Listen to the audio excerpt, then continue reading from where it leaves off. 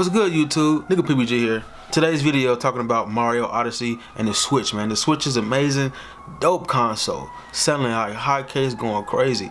It might reach the top game console of all time, you know what I'm saying? Surpassing that PS2, maybe so. We gotta see. But the topic today is Mario Odyssey, man. I wanna do a video like, man, that game overhyped to me. I mean, yes.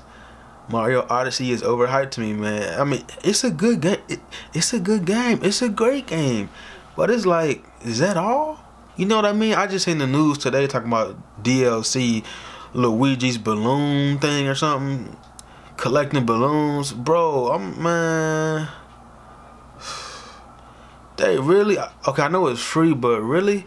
Who finna have fun collecting balloons? Like, what?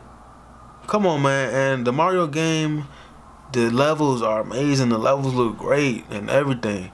But collecting moons and that's it? Am I the only one who like kind of like bored with that? Collecting moons. And then the bosses are weak. From the bosses I fought, man, them dudes that's on the little pirate ship flying around, them dudes extremely weak. And I know you gonna say, well, Mario bosses always hit him on the head 3 times. But from what I remember on the Game Boy Advance games, maybe I'm just comparing to that because I haven't really played the Mario games on like GameCube and Wii.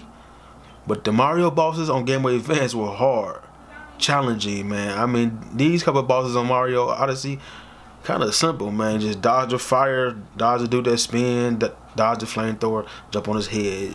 It just seems easy to me, or maybe because the hat's so versatile. Maybe that makes it simple. Somebody put it down below in the comments, like, is that it? But man, Mario Odyssey kind of boring to me, man. Like collecting moons and putting them on the ship and traveling to the next board. That's basically what it is.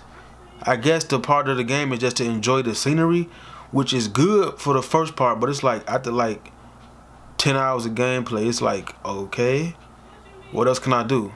You know what I mean? Like, and I'm just thinking like, that's overrated because Zelda Breath of the Wild game dope, way better than me, man.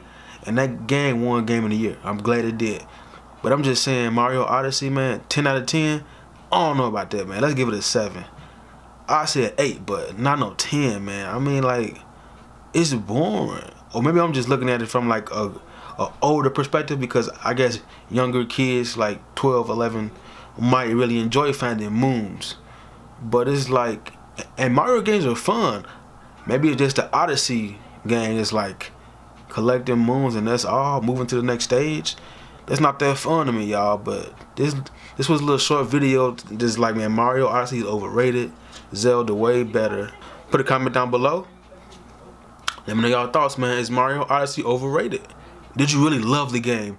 Is it a 10 out of 10? No, I think it's a 7, 8. But yeah, let me know your thoughts, man. It's nigga PBG signing out.